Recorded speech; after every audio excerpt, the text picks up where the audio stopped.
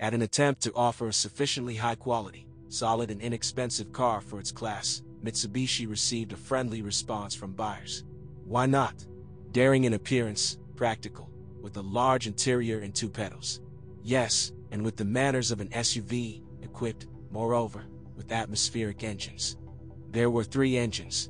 Gasoline Force 2.0, 146 horsepower, and 2.4, 167 horsepower, are famous for their reliable and durable timing chain drive. Chain replacement is usually carried out at a run well over 200,000 kilometers. With regular maintenance, the 4 is so reliable that the manufacturer does not even consider it necessary to produce repair kits and accessories for them. If anything, the units are changed entirely, without particularly bothering with boring. The 230 horsepower V6 petrol is an even more enviable option, even despite the timing belt drive, which needs to be replaced every 90,000 kilometers, less dangerous. But in any case, on the secondary, the V6 looks preferable to the Force only thanks to the automatic transmission. The younger engines were equipped with Jatco CVTs, which not everyone managed to get along with. Maybe that's where the abundance of offers comes from. Too many buts arise in operation, and still the resource of the Variator does not exceed 150,000 kilometers, a maximum of 200,000, if you're lucky with the driver. CVT repaired at a dealer may require 300,000 rubles, in a garage, 100,000. New, prepare 500,000. CVT diet rejects spurt from traffic lights, towing, conquest of curbs and off-road. CVTs are heated in winter and cooled down in summer. By the way, the manufacturer offered a separate radiator for the Variator only in 2014. It can be seen that a wave of complaints about overheating has overcome dealers. So it's easier to put up with the high fuel consumption of a V6 than to plunge into a batty CVT. But the all-wheel drive system works properly, if you do not forget to change the oil in the rear axle gearbox every 120,000 kilometers. In fact, the crossover has few frankly weak points. Before restyling, this is soundproofing. After the update, the interior of the car has become much quieter.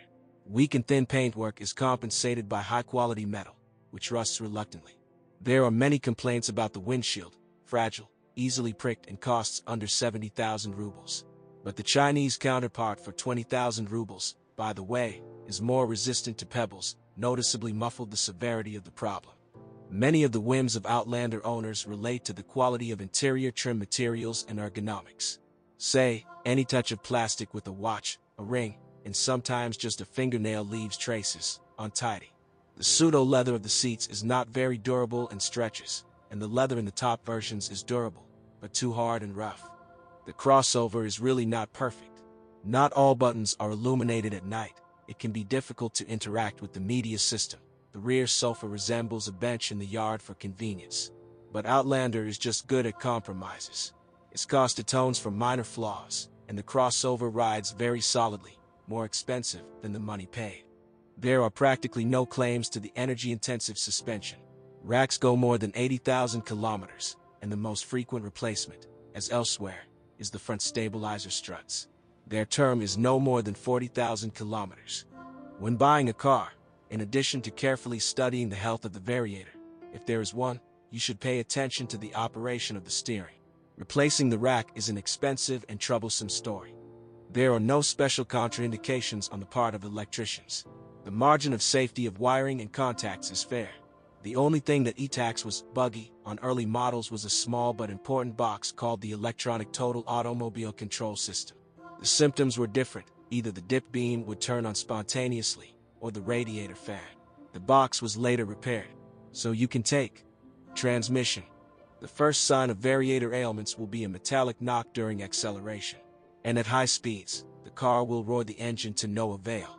In order not to get to replace the Variator, 5,000, and by no means rubles, we recommend checking the color of the oil more often. A greenish tint means the oil is still fresh. Brown indicates that the fluid has been changed for a long time, and it's time to refresh it. Engine. The chain on the Force serves about 300,000 kilometers, and replacing it is a complicated procedure, in which you need to disassemble almost the entire engine. It will cost more than 70,000 rubles. Of the minor troubles, one can note the loss of tightness of the cooling radiator and the squeak of the generator even at low loads. By the way, both 4s easily digest AI in 92, but it is contraindicated for V6. Suspension. The rear shock absorbers serve up to 60,000 kilometers, the front ones a little longer, up to 80,000 kilometers. Next, how to ride. Other suspension elements are ready to go up to 80 to 100,000 kilometers. The life of brake pads is standard, 30 to 40,000 kilometers, discs, 60 to 70,000 kilometers. When replacing the pads, the caliper guides must be lubricated, otherwise the brakes may wedge over time. Body. Chips and cracks on the windshield occur from even a small pebble. Therefore, do not even think about overtaking someone on primers or a grader. The metal under the chips on the body begins to oxidize after 3 to 4 years, which, however, does not lead to serious consequences. The problems of the aerodynamics of the body include the fact that mud completely fills the side windows into the slush, worsening visibility. Electrician. The way to eliminate the glitches of the ETAX electric control unit is simple. Remove the fuse of the enraged node and go to the service. Otherwise, the electrical health of the Outlander is in relative order. Let us down, perhaps, the radio sensitivity of some elements and a number of misunderstandings with the climate system.